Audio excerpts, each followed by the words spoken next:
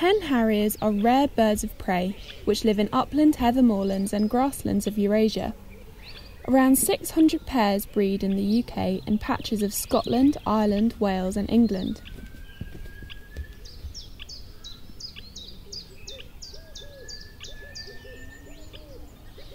They are fairly large birds with a body length of around half a metre and their wingspan is over a metre wide.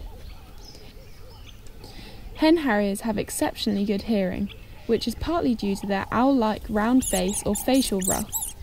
This acts like an ear trumpet, increasing the surface area around their ears which can absorb sound. Males and females play different roles in parenting and also look very different.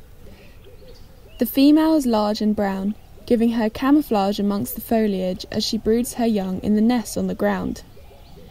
The male is smaller and silver-coloured, giving him the name the Ghost of the Moors. As he hunts for food, any vole or small bird looking up is in for a nasty surprise as he blends in with the sky above. The presence of the light-coloured male at the nest could draw predators, so food he catches for the chicks is tossed to the female high in the air.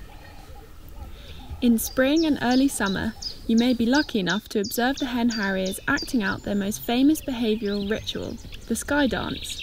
The male does a routine of soaring up to the sky, somersaulting and falling back down to earth. This is to both impress the female and show any nearby Harriers that this is his territory. Unfortunately, Hen Harriers are under extreme threat in the UK and are of the highest conservation concern. Their numbers are dwindling as they clash with human practices. Climate change, habitat loss and illegal killing on grouse moors are threatening to drive these populations to extinction.